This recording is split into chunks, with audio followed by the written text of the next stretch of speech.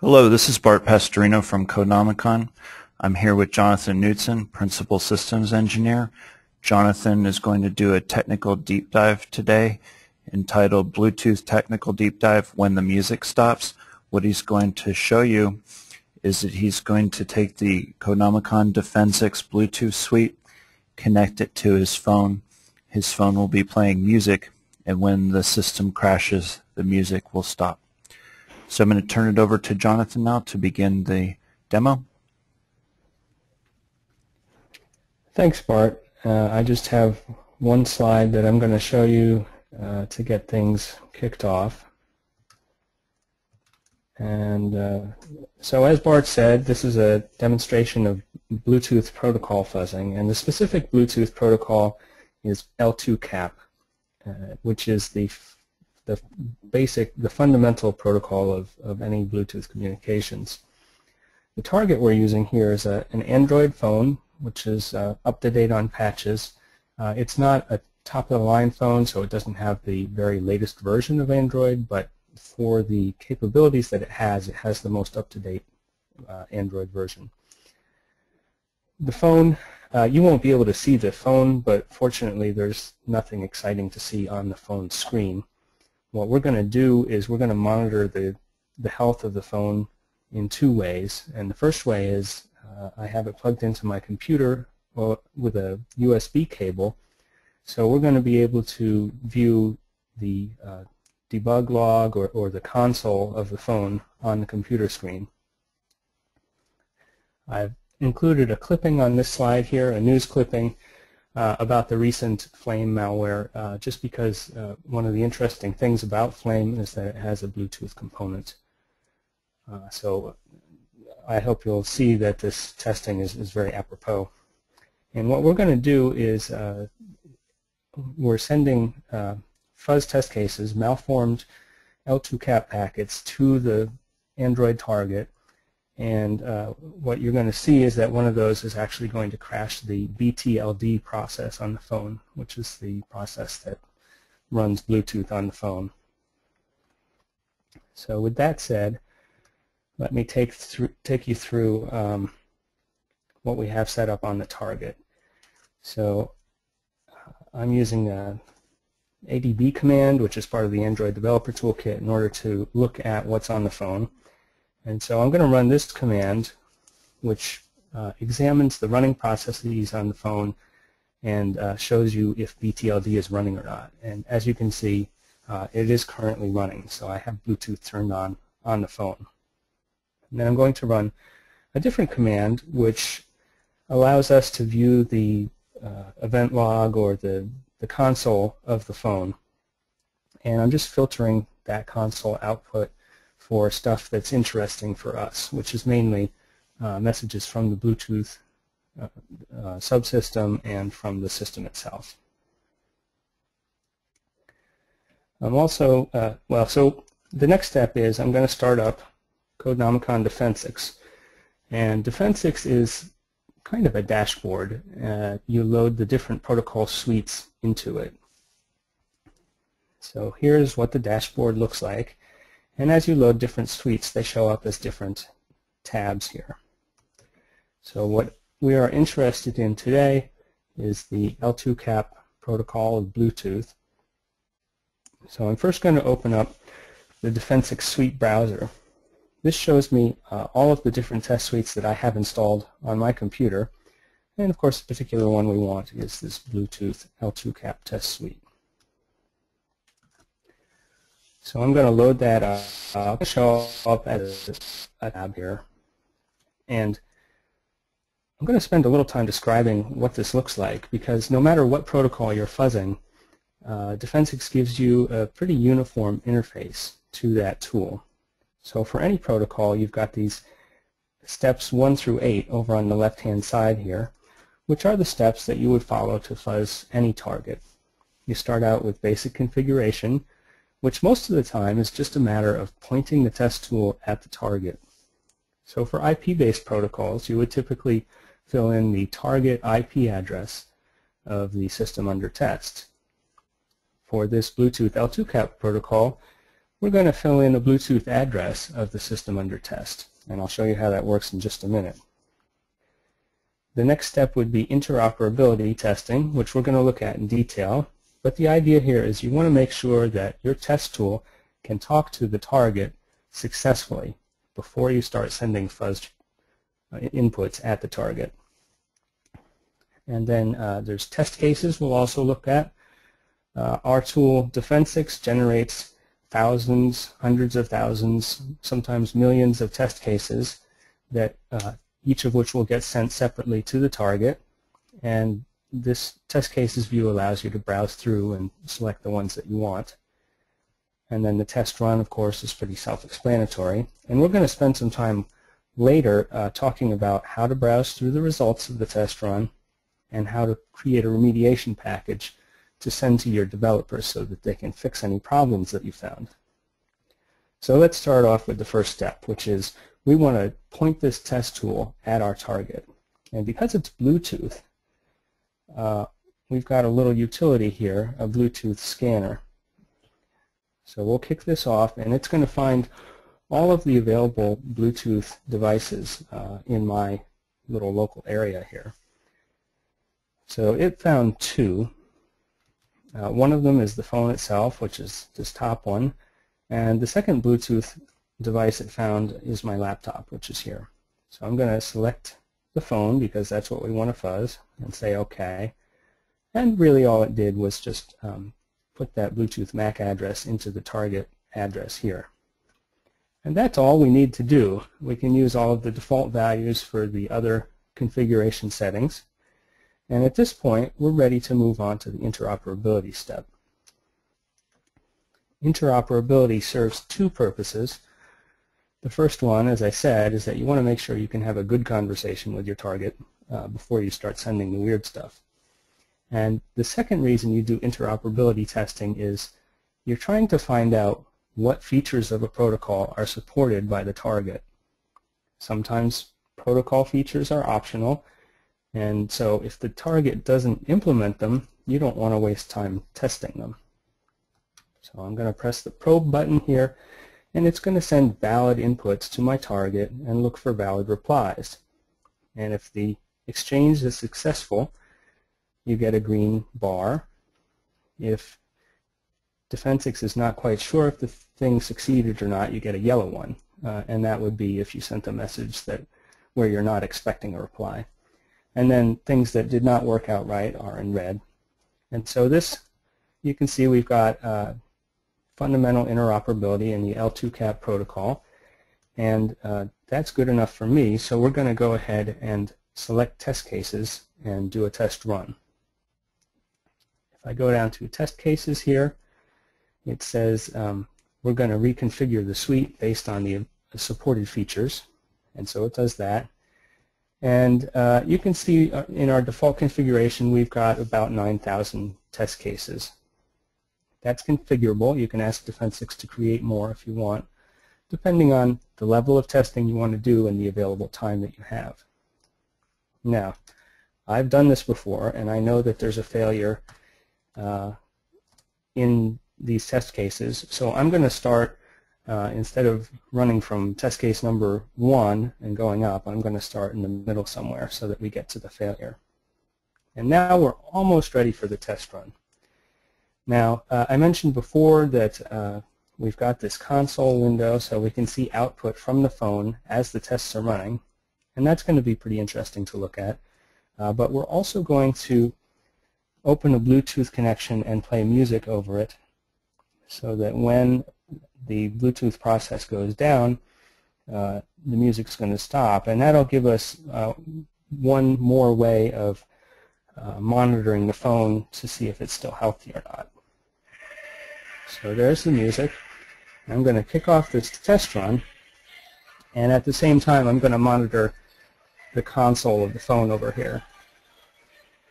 In Defensics, we've got this heartbeat monitor here, which essentially puts out a blip every time we send out a fuzz test case. And over on the console here, you can see that Android's BTLD process is putting out warnings and complaining about packets that are too long and other odd things. And this makes a lot of sense because we are sending malformed data from the test tool to the target. In Defensics, we keep track of how many test cases you've run, how many have passed and failed, and we also calculate an average test cases per second speed.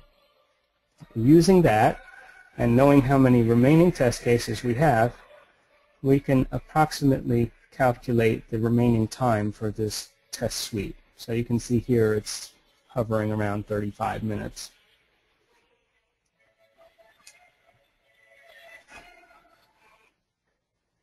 And so there's the magic.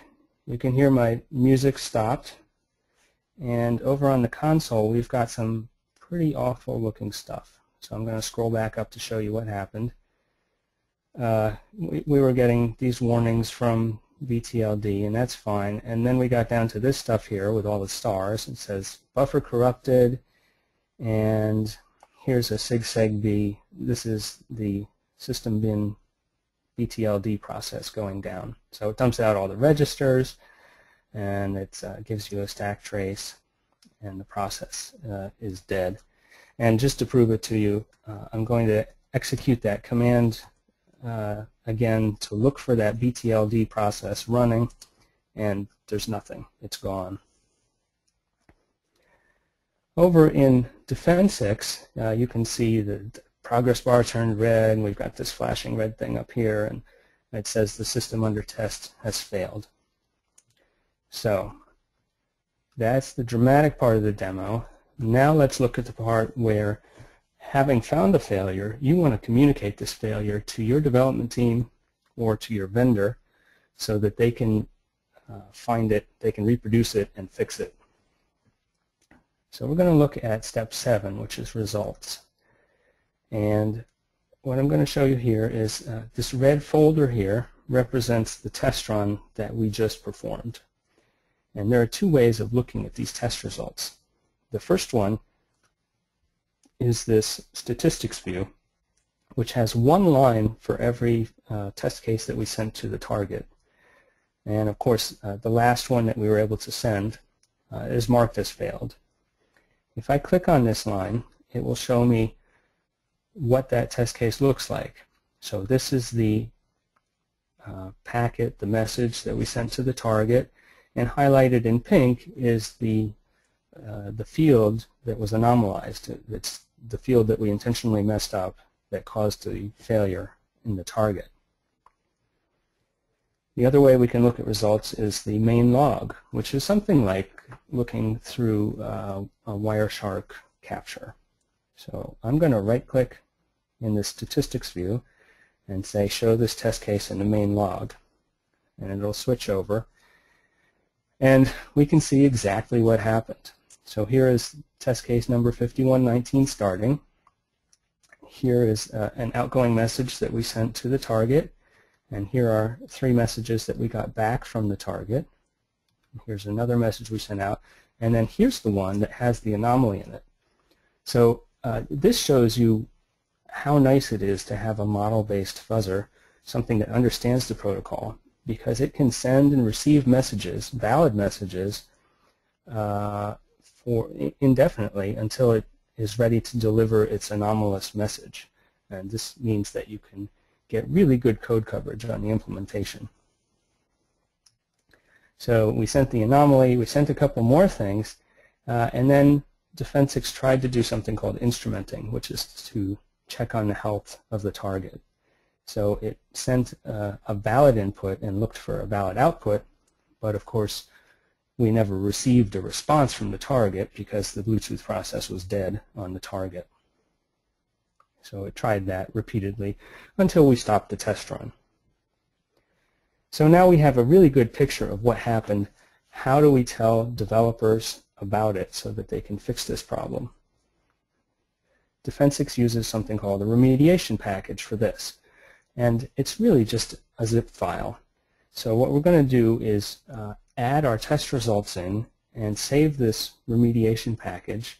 And then I'm going to switch gears and show you what it would look like from the developer's perspective to get one of these remediation packages. So the first thing we want to do is add in the test results from the test run we just did. And those are from the L2CAP suite. And here are the test results. So I'm going to add those in. And it just adds all of the raw files. Next, all I want to do is save this remediation package. Like I said, it's just a zip file. So I'm just going to give it a name and save it on my desktop. So from the developer's perspective, let's go take a look at that and see what it looks like. So this is the one we just saved. It has raw results here, and if we go into those you can see them. And it also has a Word document at the top level, which is an automatically generated report. So let's take a look at what that looks like. This report has overall information about the test run itself. So it tells us when we started, how long we took, and how many test cases passed and how many failed. And then if we scroll down, it has information about how to interpret the information in the report. And if we scroll down far enough, it lists out every test case that failed. So here's number 5119, some information about the test case itself, and then finally the field level breakdown of the message that caused the problem. This is really useful, and based on the information in this report alone, a developer could probably go and fix the bug. But even better would be if the developer can actually run the same test case and reproduce the same problem. Defensics has a workflow for this. So if the developer is running Defensics, he or she will go to the File menu and choose Import Remediation Package. And they'll go and navigate to that remediation package that you gave them. And it just imports those results in that report. It tells you what it imported, and you can see it puts it into a special directory in the Defensics results directory. So if I'm a developer, I've got this import directory, and if I go into L2CAP and look at, I can look at the results exactly the same way that we were just doing before.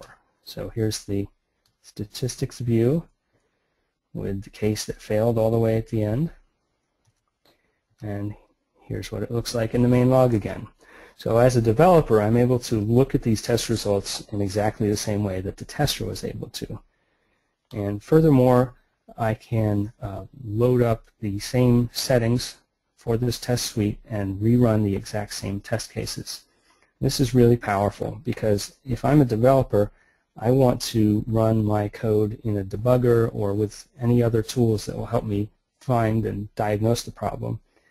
And so I can get that all set up and then use Defensics to rerun the test cases that caused the problem for the tester. And that should make it really easy to pinpoint the problem and fix it.